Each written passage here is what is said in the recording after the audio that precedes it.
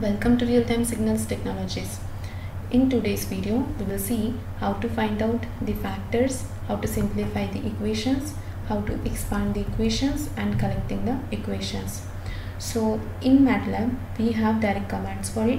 So first of all, what we have to do, we have to define the system variables x and y, which we are going to use in the equation. So I'm defining sy ms x and sy ms y. I can define like this with the separation of semicolon as well. So if I want to find out the factors of some equation, I can write down factor of x cube minus y cube. So what it will do, it will bring the factors of this equation. Okay, so you can see, I'll just run this file. So the factors of the first equation are x minus y and x square plus xy plus y square. Same way, the factors of x cube plus y cube will be x plus y into x square minus xy plus y square. Okay, if I want to simplify the equation which is having some common terms, so you can go for the simplify command and you can write down the expression.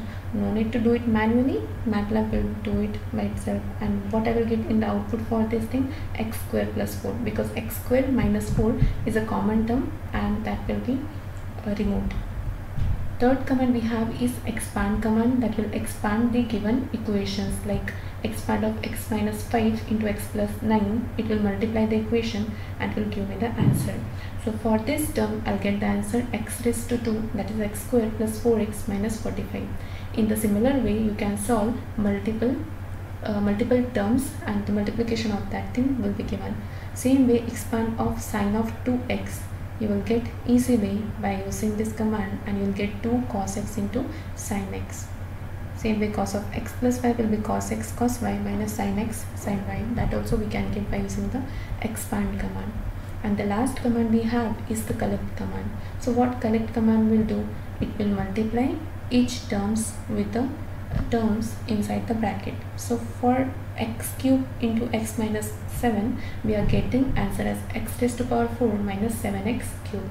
Same way, for the last command, we are getting answer as x raised to power 6 minus 8x raised to power 5 plus 15x raised to power 4. So that's it. This is all for the today's video. Thank you.